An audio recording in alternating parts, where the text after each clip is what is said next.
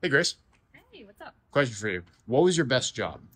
My best job was my college work study, where I was the administrative assistant at the facilities management department.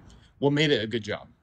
It was a good job because I got to do the administrative support for the tradesmen and plumbers. And I also helped, it gave me some extra cash to help fund my education. So generally, what makes a good job? What makes a good job, I think, consistent working hours, excellent health care, and the ability to unionize.